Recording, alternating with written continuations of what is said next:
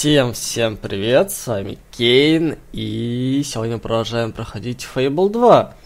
В прошлой серии мы пробирались, собственно, в монастырь, где ждет нас один из героев. Ну, как бы он должен нас там ждать, но наш путь тут лежит довольно трудно. У нас путь оказался, на самом деле. Бандиты сломали мост, нам пришлось пробраться через пещеру, полную хоббов, и сейчас мы где-то непонятно где. Кстати, мы проходили мимо вот этих ворот, они были заперты. Можем отсюда открыть? Нет, и отсюда мы их открыть не можем тоже.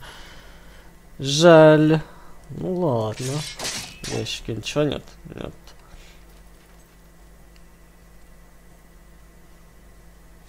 Кажется, побывали в одной из здешних пещер тоже. Где-то здесь была пещерка. Ну там вот, да, там дальше паровозик. Погоди, тут был ящик. Это крепкий. Да ладно.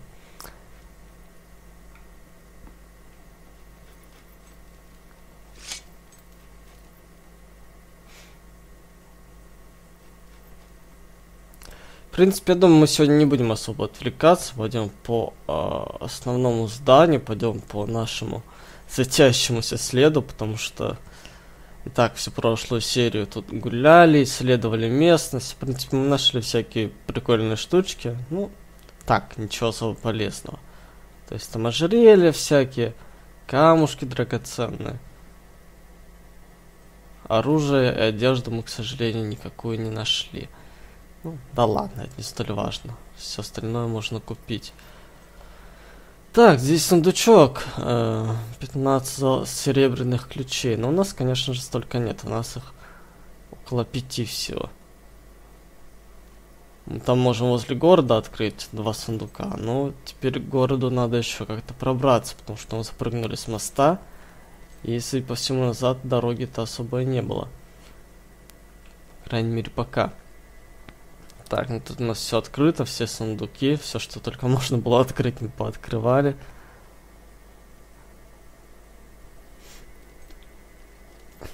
В этой таверне мы тоже были. Тут ничего нет, тут абсолютно она заброшена, во-первых. Во-вторых, ну тут были, конечно, некоторые комоды, всякое такое, что мы обследовали. Нашли там маленько всего. Так, вот этот кофе мы не можем взять, а? А, нет, даже не кофе, мне показалось. Наш герой все время смотрит куда-то здесь наверх. Что ты там увидел, приятель? Ладно, пойдемте искать этого настоятеля в Дубовой роще.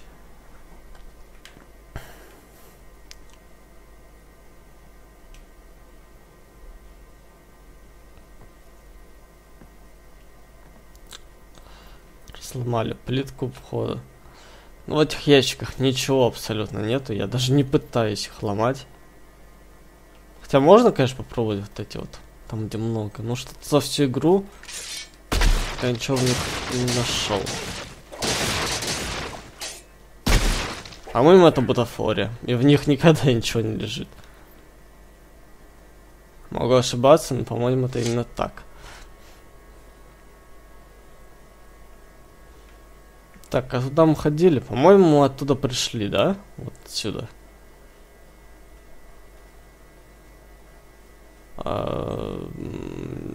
Незнакомая местность. По-моему, тут даже не были.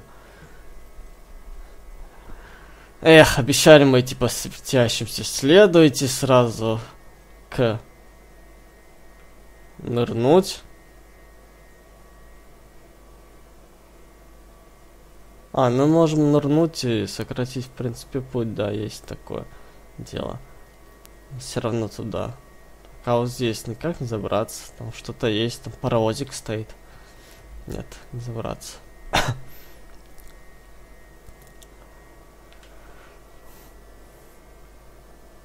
Хотя нет, мы здесь не отсюда пришли совсем. Мы действительно не были. Мы шли с той стороны. мимо как раз к того, как бы, небольшого вокзальчика. Нам куда-то сюда. Или нет? Или я опять всего напутал? В принципе, могли спрыгнуть, да. И скоротать путь. Ладно, ни к черту все это.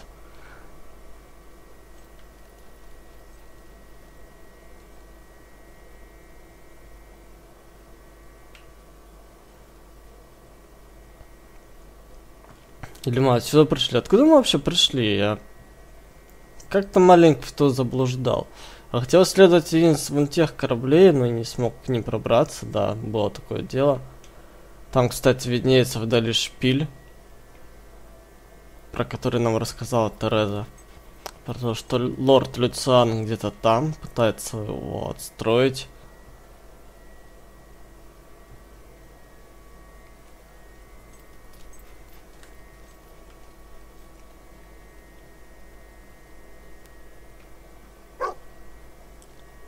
Сокровище, сокровище, сундучок.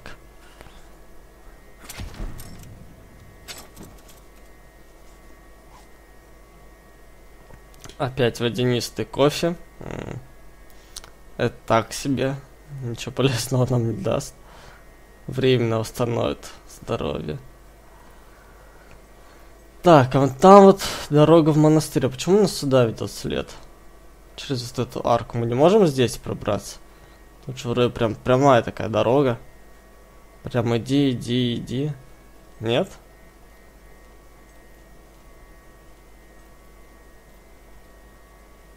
Или нас просто тут не пустят сейчас? Давайте проверим. Просто любопытно. Парадный вход. А нет, это не монастырь, это какое-то черное братство. Дверь заперта. Угу. Можно вступить в черное братство. Это было бы довольно любопытно. Так, моему песику почему-то это не нравится. Песика у нас зовут Шурик, да, я совсем забыл. Шурик. Скоро мы будем в темном братстве. Может быть и нет. Говорят, там интересные фишки можно получить, если вступить к ним.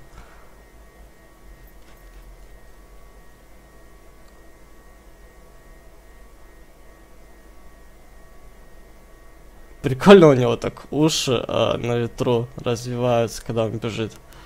У Шурика.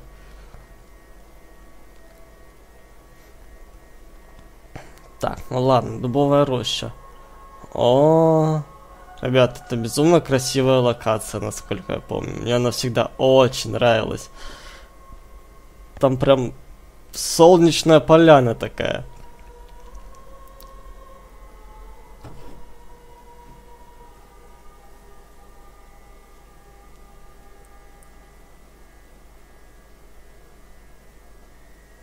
Да? Да, это та самая локация. Очень красивая. Здесь, кстати, где-то в трактире есть мужичок, который будет петь песенки про нас. Точнее, мы его хотели... Или он сюда чуть позже переберется, или что-то такое. Так, погоди. Копать уже, копать. Что мы будем копать?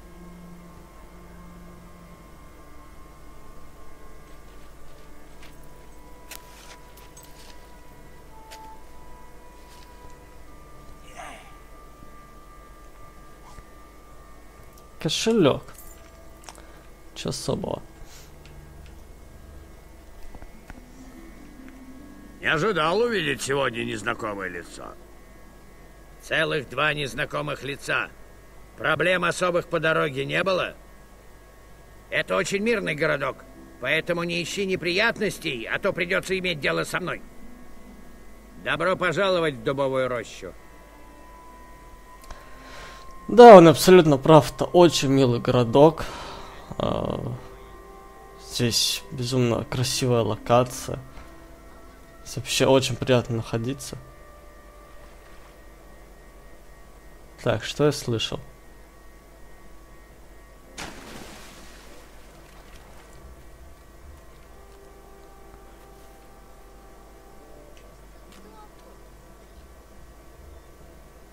лавки открываются.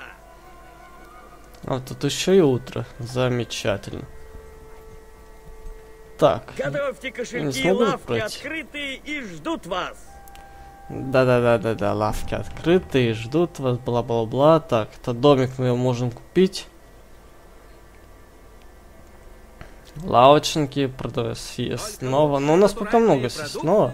Так, здесь есть какое-то здание. Давайте посмотрим. Дровосек. Для повышения нужно 100 голды. Давайте попробуем.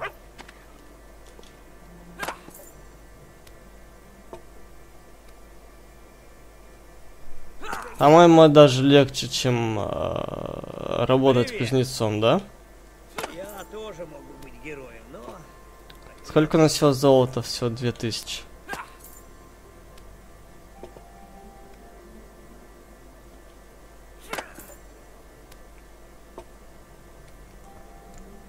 А в чем смысл, если он всегда только расширяется? Когда мы были кузнецом, эта полоска только уменьшалась, и из-за этого мы часто фейлились. А здесь? Здесь почему-то до сих пор нам не дали множителя золота. Хотя мы уже раскололи довольно много. Это маленько обидно. Вот и множитель золота. Отлично. Шурик такой сидит, терпеливо наблюдает. Окей. А вот, промазали, да?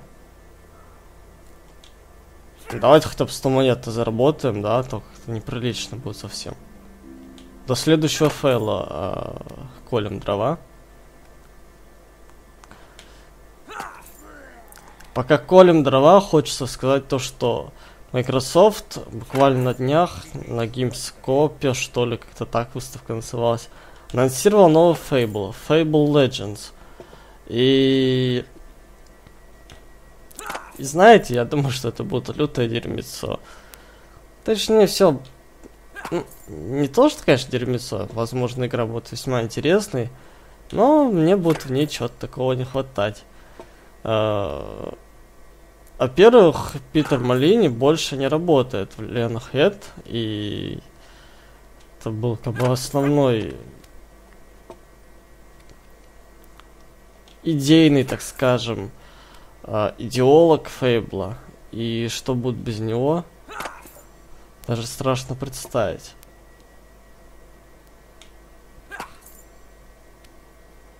К тому же меня очень огорчил этот трейлер. Это было прям, не знаю, какая-то...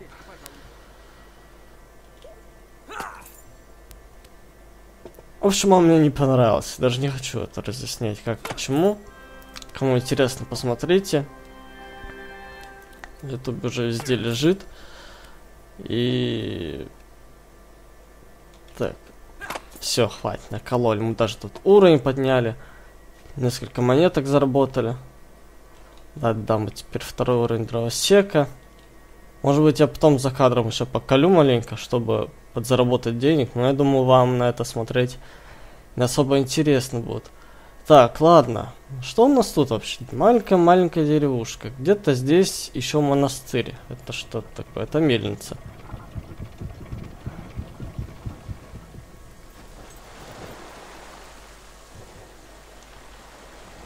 Мельница же. Ну, типа того.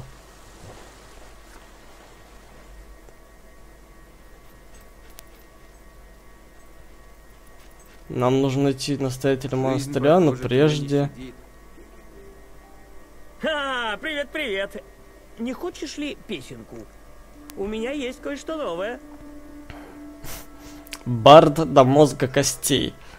Давайте послушаем.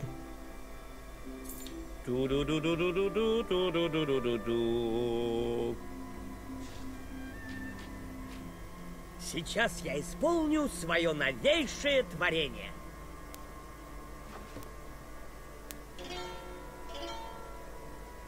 Серьезный обед герой наш дает. Убить разбойника и весь его сброд. Сражение кончилось по графику к обеду. Летит башка убивца вниз и тело следом. Здорово! Воробушек, не грозный коршун права. Обычно имя это матерям по нраву. Хоть подвиги не детские забавы, Воробушек найдет на зло управу. Совсем распоясался разбойничий сброд, и вот уж герой ползет через грот. Много хобов победили, в путь в Дубовый дол наконец-то завершили. Да, прекрасно! Спасибо тебе огромное, спасибо! Ну, как вы поняли, он кратко пересказал наши приключения в такой письменной форме. И каждый раз, когда мы будем к нему заходить, Говорят, это нечто особенное. он будет нам что-нибудь такое интересное петь, напевать продолжение всей этой истории. Так, нет, красть мы не будем, а то тут... Обычно это того не стоит. Слишком много очков репутации, ой, не репутации, а добра забираются. И при этом становится... Спасибо. Так, тут что, второй этажок есть, да? Что у нас на втором этаже? Тебе просто лень покупать нормальную одежду, да? А ты давно сюда? Пинту? Так, бармен. Трактирщик, Что точнее. ищешь сегодня? Что у тебя есть? Пиво, тоска оборотня, пойло, дуборощинский квас, протухшая вода. У нас пока хватает выпивки всякой. Ладно, не будем ничем закупаться.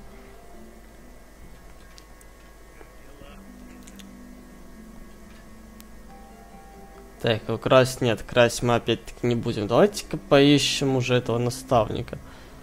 Так, продается оружие. Так пойдет и дальше мы обанкротимся. Да и Подвиги остальные в этой совершаешь, жизни, говоришь. пожалуйста. Еще раз, как там тебя зовут? Так, мы, кстати, можем подарить ей подарок. Смотрите-ка. Оп. Подарки. Но я тебя совсем не знаю, поэтому давайте подарим ей что-нибудь совсем такое. Ржавое ожерелье. Тебе нравится этот человек, ты можешь бла-бла-бла-бла-бла-бла. Понятно, я знаю. О, спасибо! Ага, отлично. И сматываемся А быстренько почему ты отсюда. получила подарок от того дяди, мам? Эй. Ты чё тут, малыш? Что-то ему явно не понравилось. Так, одежда. Что будешь пить? Мячики, карточка с автографом. Зачем нам карточка с автографом раздавать автографы? А, ну да, точно, уж потом станем популярными, типа, и сможем раздавать автографы. Собачье лакомство, цветы, лопата, парфюм хоб. Так, это что за книга? Это книга о том, как заставить кого угодно влюбиться в тебя настолько, чтобы сказать «да». Предполагается, что ты узнаешь объект своей страсти настолько, что сможешь в нужный момент принять его объекта. Любимое романтическое выражение, удивить любимыми подарками, устроить свидание там, где ему или ей это наиболее понравится. Слишком сильное выражение чувствами ей может наскучить, так что фокусируйте события. Так, давайте купим. Пригодится нам чуть позже.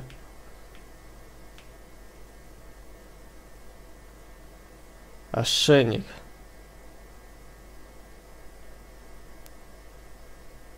Угу, понятно. Тут все более и более крутые ошейники. Все, что это мы сделаем потом. Так, светящийся след. Куда ты меня поведешь? Что-то мы маленько заблудились. Эти чертовы дети меня раздражают.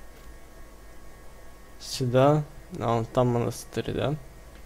Ладно, давайте пока пойдем в монастырь. В принципе, здесь, несмотря на то, что безумно красивая локация, делать нам здесь пока особо нечего. Монастырь вон там, вроде бы, в горах. Да? Почему-то светящий след стал пропадать.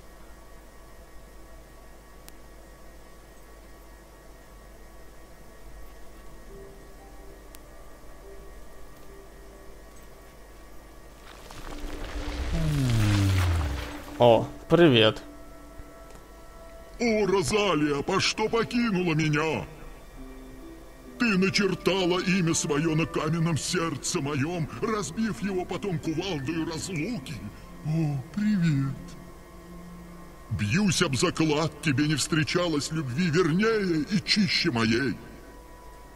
О, увидеть бы хоть тень такой любви, хоть на мгновение, и душа моя б наполнилась восторгом. Нежное предложение руки и сердца. Соединение сердец увидеть я хочу. Их вид облегчил бы мои страдания. Да, собственно, этот страж, он просит привести сюда свою вторую половинку и показать именно ему наши чувства. Но у нас пока нету ни того, ни другого, поэтому к нему мы заглянем чуть позже. Это, по-моему, уже Дубовая третий. роща — один из самых цветущих краев. Своим богатством она обязана золотому дубу. Он живет лишь несколько десятилетий, затем приносит единственный золотой желудь.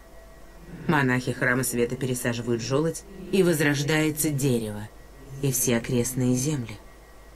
В этом году обряд очень беспокоит настоятеля. Узнай, почему. Так. Ладно, беспокоит настоятеля. Сокровищ. Это сундучок есть.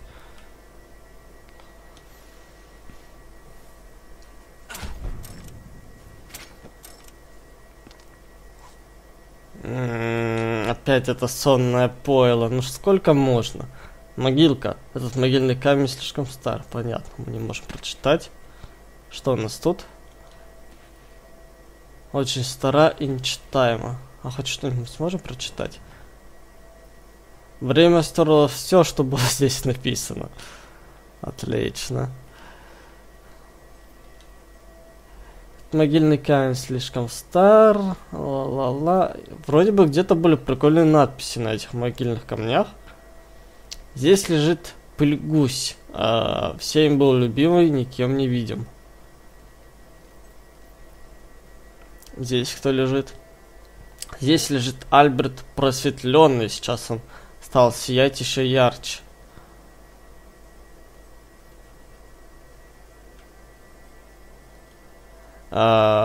Слишком старая, нечитаемая надпись. Все стерло время. Время опять-таки все стерло. Понятно, жаль.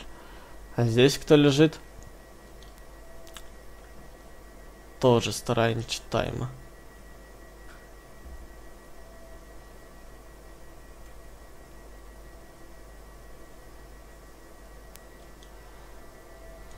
Здесь сундук на 10 ключей, да? А это куда проход? Никуда. Окей.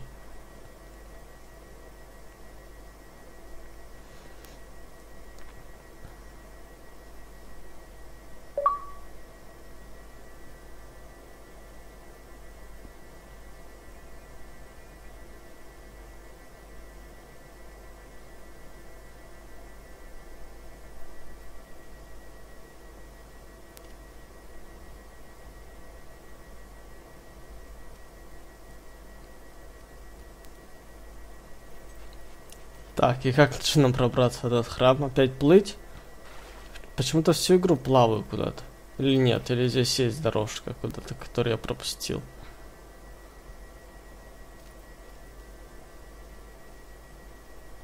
Том-тором, том-том-том-том, том-тором. Почему ты меня ведешь сюда, дорожка?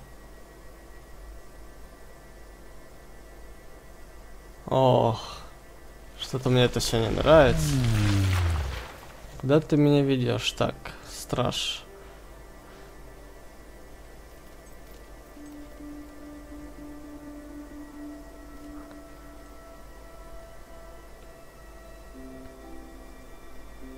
Куда меня ведет она, а?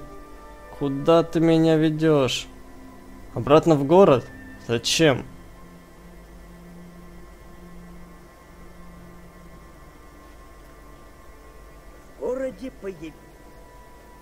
Слушайте, а куда она меня реально ведет?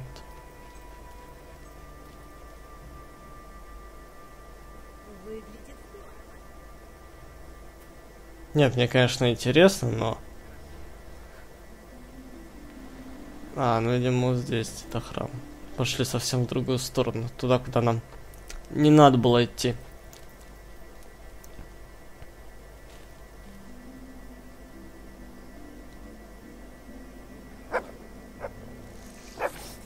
О, ну здрасте.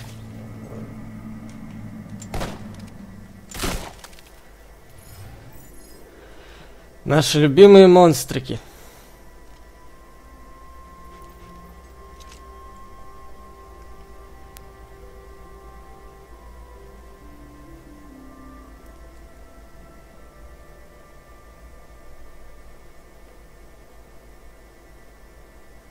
Так, еще один серебряный ключ.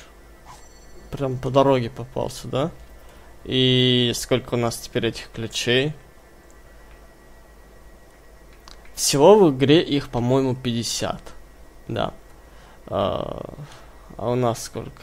В зависимости от того, сколько у вас ключей, такие сундуки вы можете открывать. У нас их 8. Ну, уже неплохо, в принципе.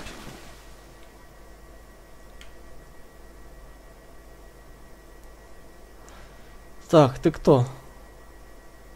Неудивительно, что этим бардам петь не о чем. Они просто жизни не знают. А ты знаешь, да? Никто с тобой не сравнится. Позднее. Уверен, ты великий искатель приключений, но я ничего о тебе не слышал. Блин. Ладно, не будем этим заниматься. Мне не нравятся значки, которые появляются над их головами. Так, конечно, можно влюбить всех и вся в себя вообще во всем Фейбле, но это не тот путь, по которому мы хотим следовать.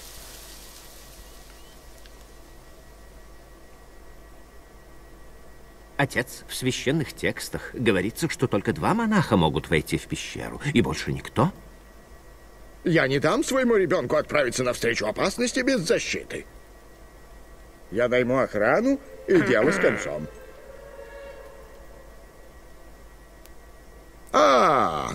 Здравствуй, дитя. Я хотел бы знать... Оставьте нас. Дай-ка я посмотрю на тебя. Вооружение Язычник. есть. Выглядишь внушительно, но я не могу послать туда абы кого. Впечатляет, но боюсь, что нет. Вид у тебя располагающий, но я не могу доверить жизнь наших людей человеку постороннему. Была бы у тебя репутация, я бы, возможно, рискнул довериться тебе. Да, в Жульберге сейчас ужасные времена из-за этих разбойников. Сходи в таверну, возможно, ты поможешь там чем-нибудь. Будет хорошо для начала. Без благословения тебе не отыскать отшельника. Надо понравиться настоятелю. Может, в городе ты найдешь способ впечатлить его. Для поиска задания и работы смотри карту. Спасибо тебе, Тереза, конечно. Так, ладно. Понятно, он не хочет нас отправлять в пещеру абы кого. Он нам пока не доверяет. Бла-бла-бла-бла-бла-бла. Понятно. Так, что за квест? Из карты ты сможешь узнать много полезных сведений о том, где ты побываешь. Советую посмотреть свои задания. Озеро глухое, так. Жульберг. Не, мы в Дубовой роще сейчас. Жульбергская дорога. Ой, погодите-ка. Так-то еще и быстрое перемещение. Ну нет, я им никогда не пользовался на самом деле. И точнее всего пользоваться особо не буду. Мне гораздо больше нравилось просто бегать. Бегать. И еще раз бегать. Знаете, я думаю, на этом мы завершим эту серию. В принципе, сейчас между сериями до утра тут постою по калачу бревна, чтобы у нас было чуть больше денег. А утром попробуем поднимать свою репутацию. На этом сегодня все. Я надеюсь, вам понравилась эта серия. Не забываем ставить лайки, комментировать, подписываться на канал. А с вами был Кейн. Всем удачи и пока.